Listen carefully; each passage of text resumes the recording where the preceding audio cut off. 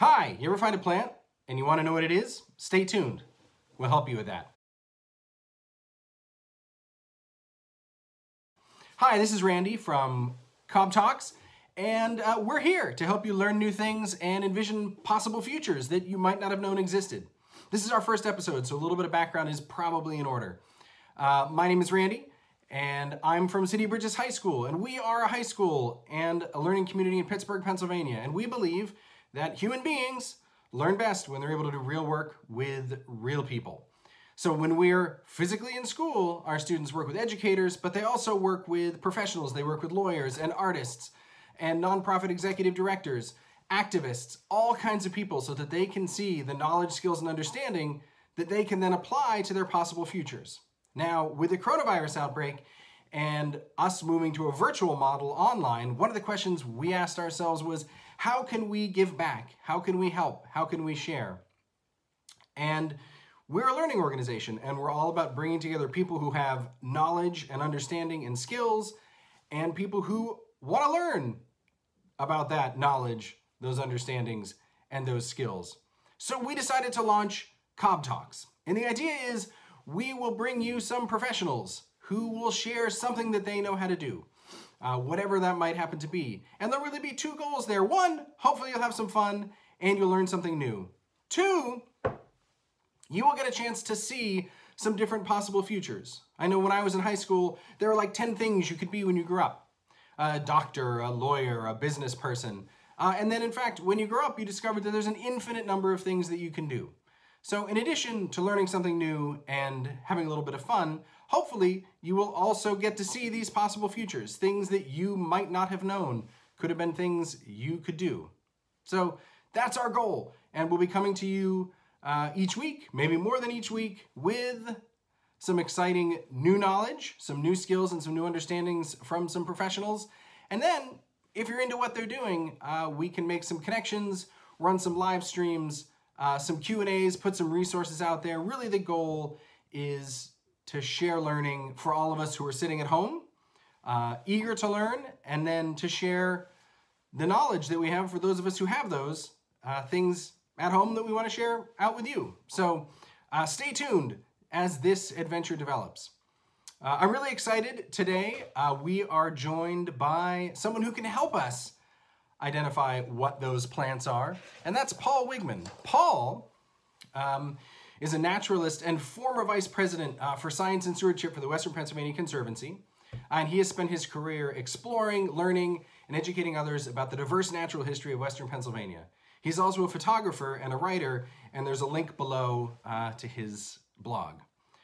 Click below to subscribe to receive more videos, and if you have things you want to learn about or things you want to share, leave us a note in the comments below. Okay. We're going to use a key, a dichotomous key, to identify a wildflower that we have here on the screen since we don't have any wildflowers blooming at the time. What we need to do is answer several questions about the flower, and the key, which you see right here in the front of the book. These are the questions. These three questions get answered about that plant. Okay, let's start with the flower. And the first question is the flower type.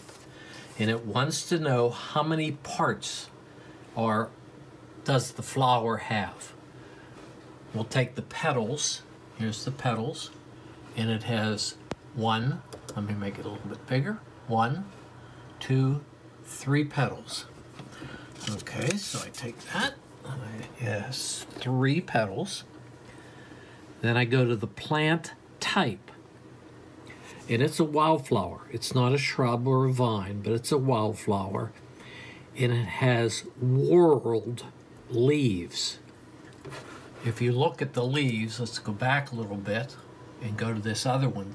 All 3 of them come out of the same place on the stem of the plant.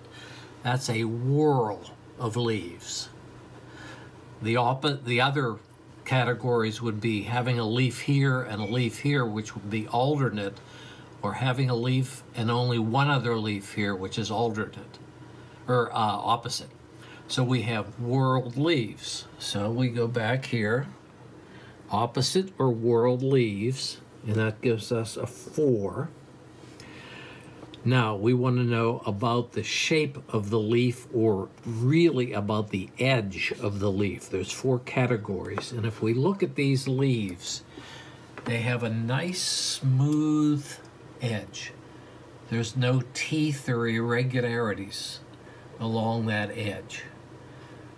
That's an entire leaf, not toothed, not divided, and not without leaves, but an entire leaf, which gives us a 2.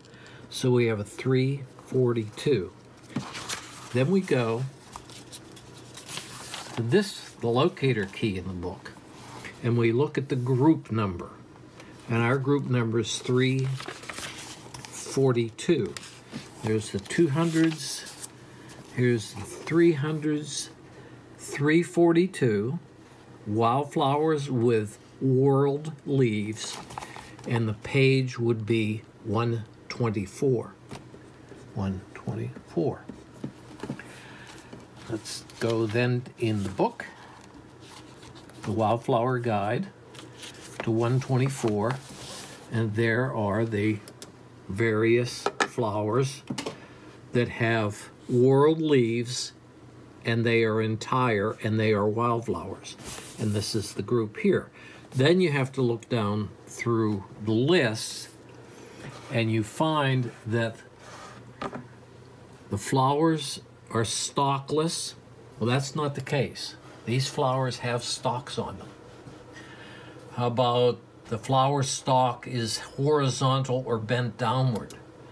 Well, obviously not. It's standing straight up. Flower stalk erect or ascending. Well, that's what it has. So now it comes down to 2 different kinds of, two different species of plants. One is the large flowered trillium, 2 is the wake robin or red trillium. The large flowered trillium, the flowers are showy, funnel shaped, and they're white. Showy, funnel shaped, and white. So this particular plant must be a large flowered trillium, Trillium grandiflora. It would have been just as easy to go up here and look at the name that's right up here on the edge of the thing that says Trillium grandiflora. I hope you enjoyed hearing from Paul today. If you want to receive more COB Talks, click the subscribe button. Feel free to check out the City of Bridges Instagram page.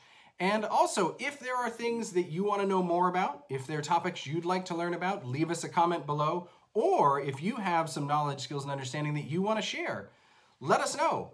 And we'd love to get you on here. Thanks.